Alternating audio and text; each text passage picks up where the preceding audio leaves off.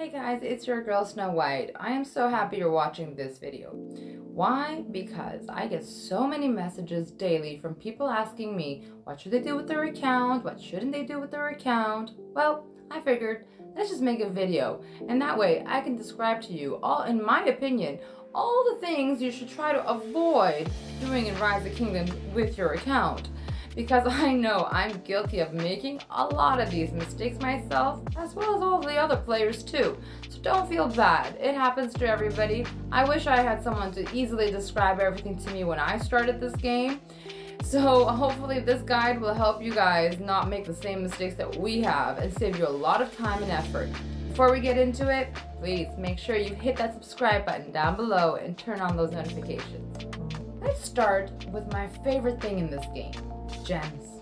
Girl's gotta love her diamonds. What not to do with your gems? Well, do not invest in castle books. Why? Because you are going to get enough castle books to max out your castle, and at the end you're gonna end up selling all these castle books for 40 alliance credits. Trust me, it's a waste. Please don't do it. What else not to do with gems? Well, do not, under any circumstance, use gems to upgrade your buildings or do finish research with them.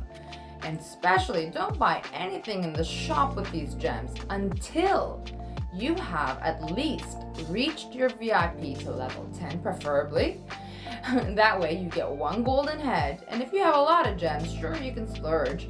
But if you're limited on them and you're a free-to-play player, trust me, just invest in VIP status. You want to increase your VIP as soon as you can, as high as you can. The buffs, the extra gold heads, they go a lot further than investing in castles, books, or into upgrades or anything else like that. So be wise with your gems, guys. Now my second most favorite thing in the game, golden headies. Oh, gotta love those golden headies. They'll do anything for them. Now, what not to do with these golden heads? Number 1, guys, please don't drop golden heads in any commander that you can get from the shop with golden keys. Just don't do it. It's a waste. You're gonna end up with so many leftovers, sculptures for that commander after, that you're just gonna regret investing in those commanders. So what else not to do with golden heads? Real simple, guys. Let's say you have 2 legendary commanders like Alex and YSG. What you want to do is you want to max out one commander first before you move on to the other. If you start spreading your golden heads between all these commanders, they really become useless and not really effective for you. YSG, you preferably need to have him max in order for his great skill to kick in. So you gotta finish him off before you start thinking of investing in another commander like Alex.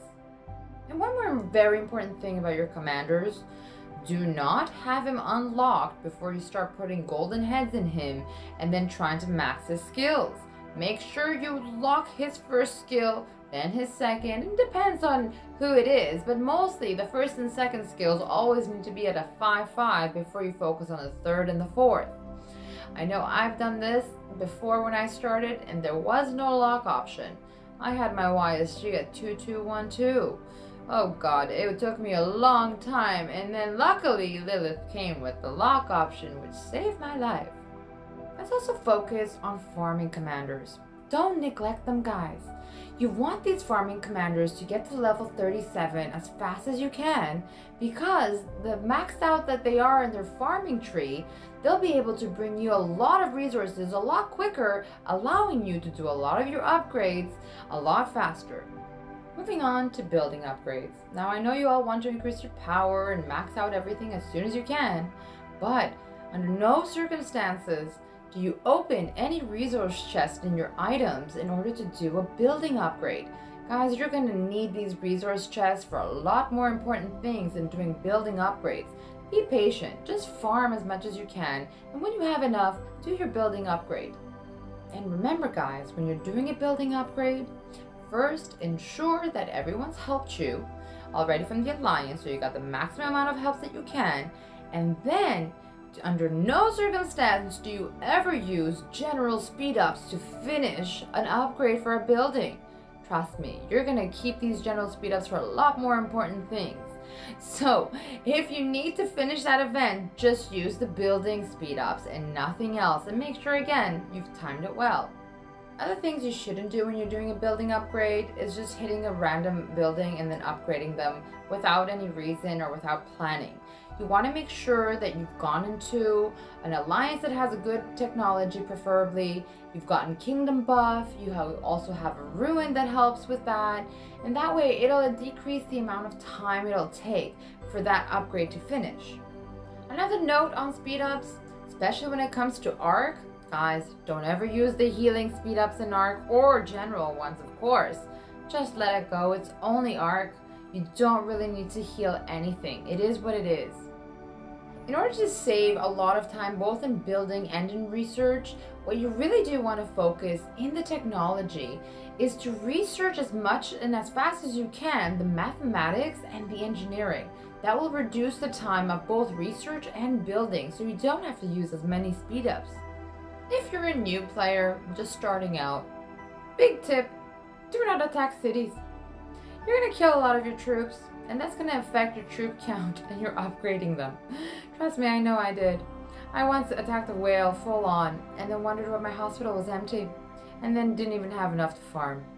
Yeah, big mistake. So guys, field fight, avoid city attacks. Let's talk about the expedition. Now, guys, don't neglect doing the expedition. You want to try to get to a high level as possible and as soon as possible, because it offers you a great amount of rewards every day that you log in. You get a lot of experience, plus you get a lot of Ethelfled heads, and it has a little shop that you can even get lucky and get more yummy goody golden headies. Let's talk about action points. Now guys, I'm telling you, there's never enough action points. So be wise with them. Do not waste them on days that there's absolutely no events. Be wise and calculate them. Use your daily action points, but don't use any extra bottles. Other mistakes a lot of people have made when it comes to material is definitely do not begin trying to forge legendary equipment. Unless you already have epic gear for all of the commanders that you want to use on field, your primary commanders that is, have them expertise. Don't waste all that material on trying to get a legendary piece of equipment, because guys, the difference between an epic expertise equipment to a legendary unexpertise is only 2% in buff difference. And keep in mind, getting that legendary equipment uses so much material, and refining it, sometimes you could end up refining 4 times before you expertise it. So it takes a lot of material and time, obviously, to collect all of that material, unless you got the moolah. So be wise about that. Lastly, let's talk about equipment and your alliance shop and your items.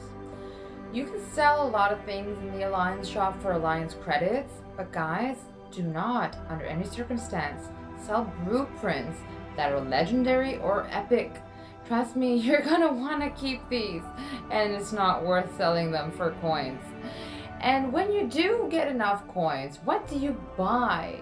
Well guys, in my opinion, don't waste your alliance credits on unnecessary things. Get the only thing that you can't get anywhere in the game, and that's passports. Trust me, be prepared, because you never know when you need to fly away. I hope you enjoyed this video and that it helps you. There's a lot more that I can tell you, but honestly, these are the more critical ones that I think you can just focus on. If you've already made some of these mistakes, it's okay. It is what it is. We've all done it. But just try to stop now and correct your mistakes moving forward. I hope you enjoyed this video, guys. Thanks for tuning in, and see you in my next video.